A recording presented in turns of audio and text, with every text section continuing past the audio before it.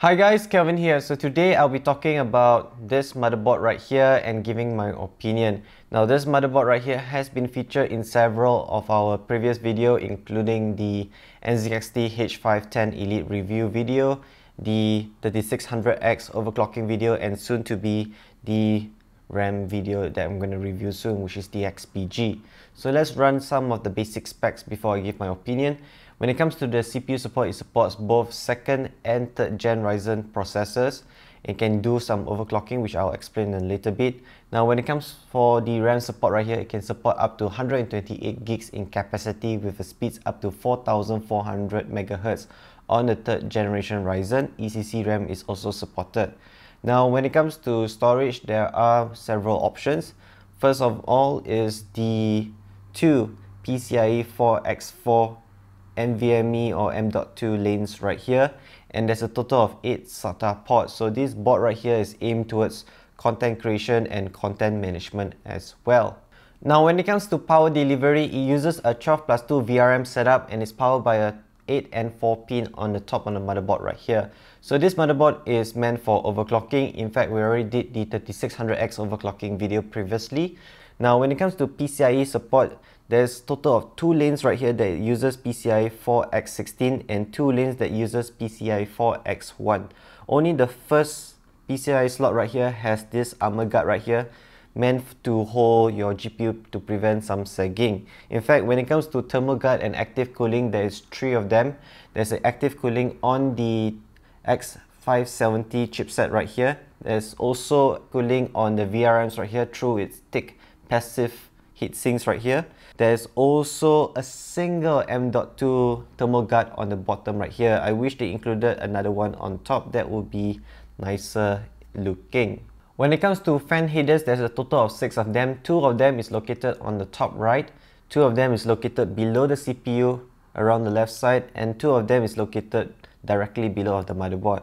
I wish they included a total of 8 fan headers that would give us some flexibility, where 2 of them can be located somewhere on the right middle side where you can actually cable manage easily. So some of my PC builds I require to use some extension cables to actually do some cable management easily.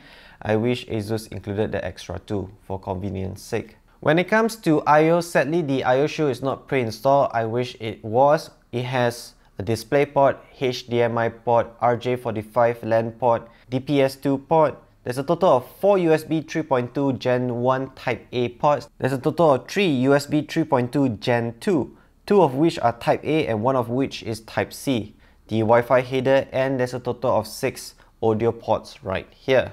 Now when it comes to LED support, there's a total of 3 headers, 2 of which are the typical 12 volts type, which is located on the top right and the bottom right here. Now when it comes to the 5 volts addressable LED one or RGB, is actually located on the top right here.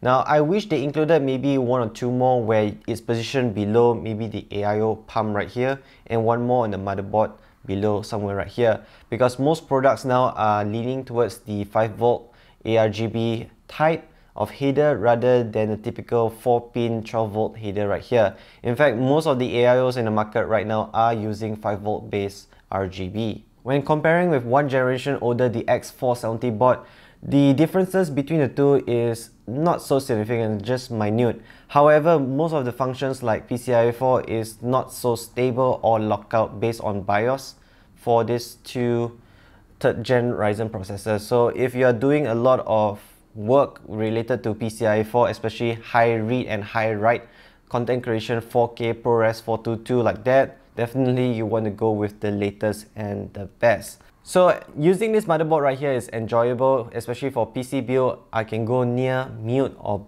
full blackout build. I wish all the orange accent here was grey or black. That would look fully amazing, sexily. Now aside from that, overclocking on this board right here is enjoyable. It's very flexible and easy, especially you can check on my 3600X Ryzen overclocking and undervolting video previously that I just uploaded.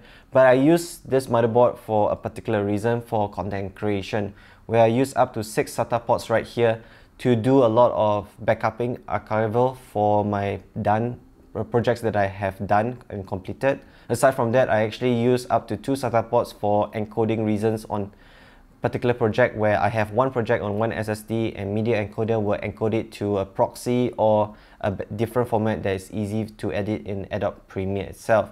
So would I recommend this board right here? Definitely. For the price, it's much more affordable compared to their alternative series, and it's good for a starter board for overclocking as well as content creation. Now remember to like, subscribe and help share this content on social media. That will give us the necessary boost so we can do high level of review and content for you guys.